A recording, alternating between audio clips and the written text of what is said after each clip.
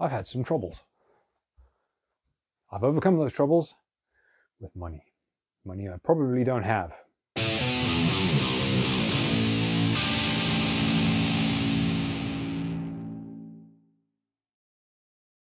Hello everybody, welcome back. I'm going to be trimming the fretboard sides. So just these little overhangs on the fretboard here to try and get the sides as flat as possible. So I'm going to be planing that at some point.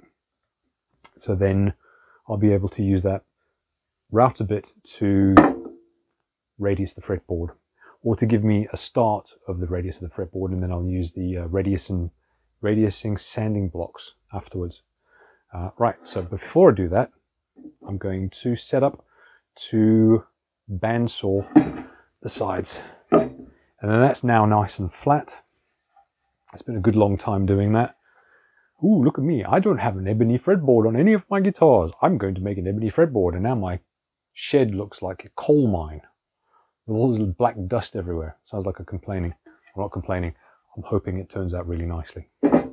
So first of all, let's get ready with some PPE. Just got a standard dust mask. This dust mask is cool because I can interchange these. This is for dust. I have one for vapor, for VOCs. Volatile organic VOC. Volatile organic compound. For when I build my spray booth in order to finish the guitar with polyurethane. Because I don't use nitrocellulose, because why would you paint something that is just going to eventually just evaporate straight off the guitar? I want to protect the guitar.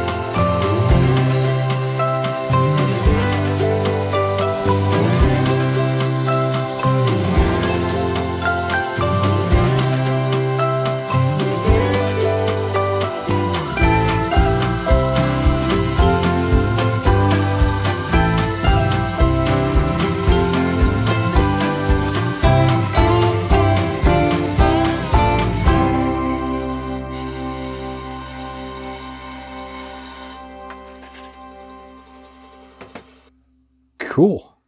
Time for some more planing. It is looking a lot more complete now. Next is to plane the sides again.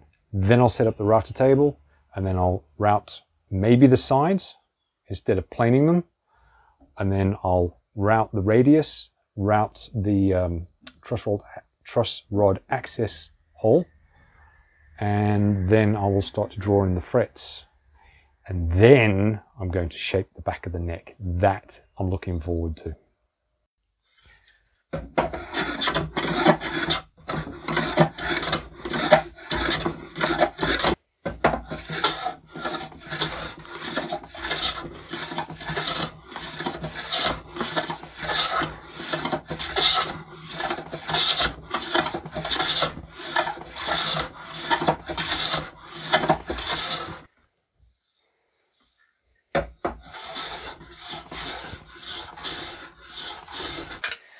I'm here now, so I may as well clear out the detritus before we start putting new detritus in. Ouch.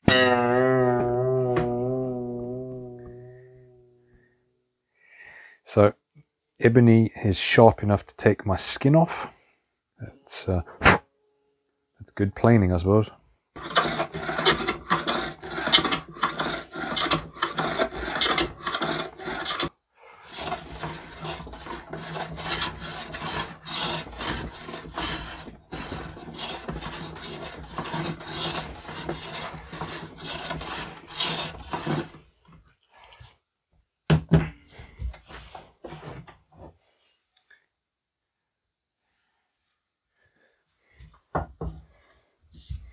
Hello everybody.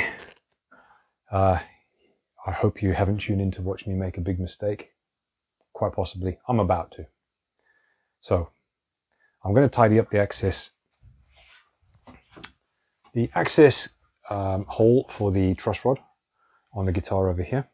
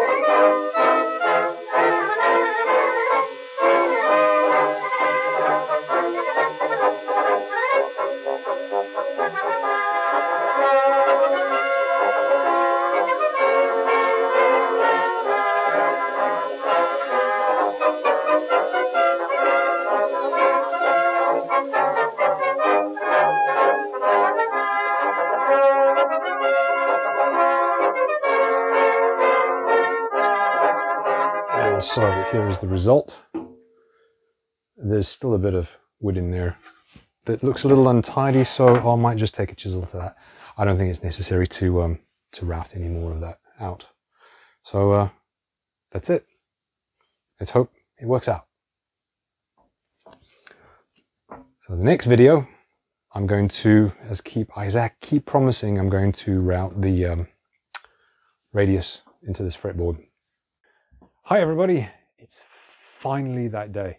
I've gotten to the point where I can actually radius my fretboard. It's been forever.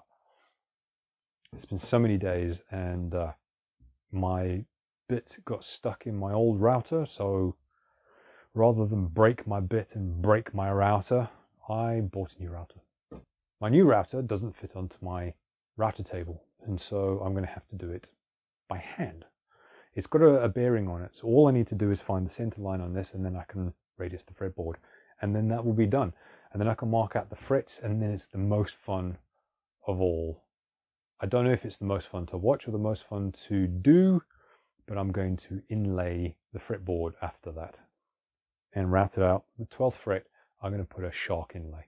Right, so now I just need to put the center line back on the fretboard to give myself a guide for the router bit, and this is actually going to be relatively quick. When you use a power tool, use a power tool to save yourself time and effort. The only problem with that is if you make a mess of it, you end up costing yourself an awful lot more. Fortunately, I found that my 600mm 60 centimeter is relatively straight. Or should I say, it's straight enough that I can't tell that it's not.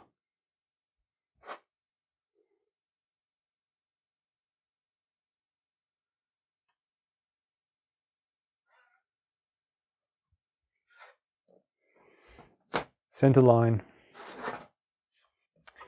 Right. I did it. I copy the people I see on the internet, and I went and bought myself a Triton router. Because I was looking, I couldn't get the bit out of the other one, and I needed it in a hurry, and I spent all day trying to not break it with a great deal of non-success.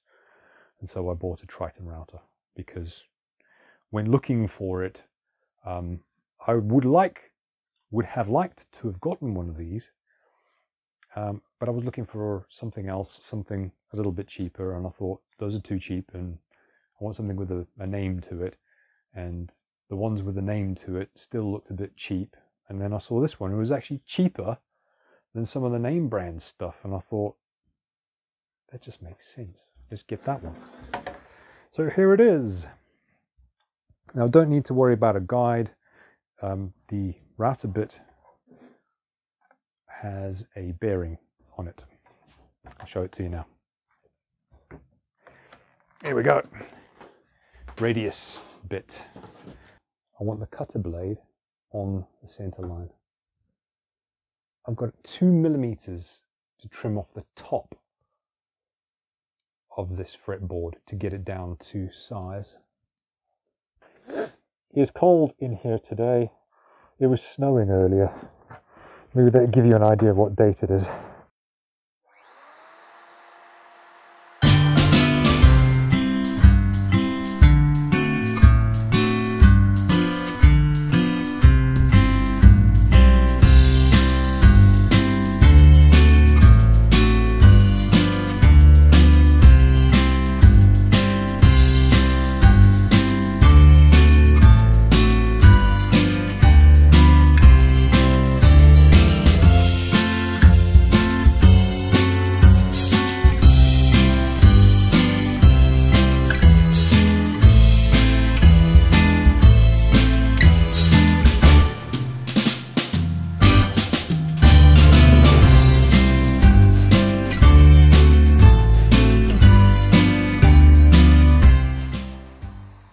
Fretboard is somewhat radiused, so it hasn't done a great job, but it's taken an awful lot of the work out of it for me.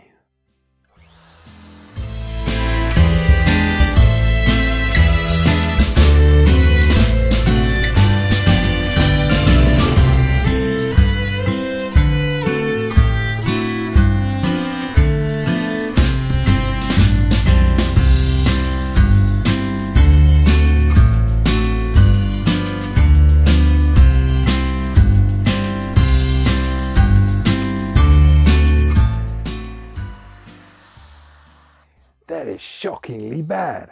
That is awful. Do you know what I need to do with that? Plane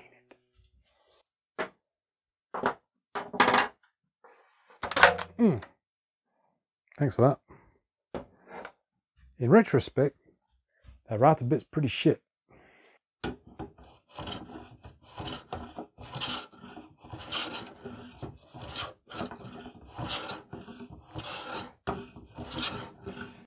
That feels a lot better.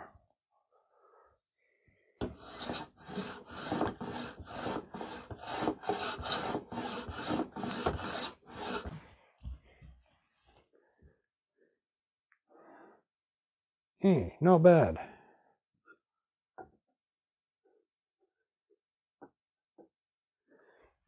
It's not there, but it's not bad. I'll see you in the next video. And I will decide what I'm going to do in the next video, and I will tell you what I'm going to do in the next video. Thanks for watching. I'm really enjoying this, and I hope you are as well. This is going to work out come hell or high water, and you'll be around to see it. So I will see you then. Thanks, guys. Bye.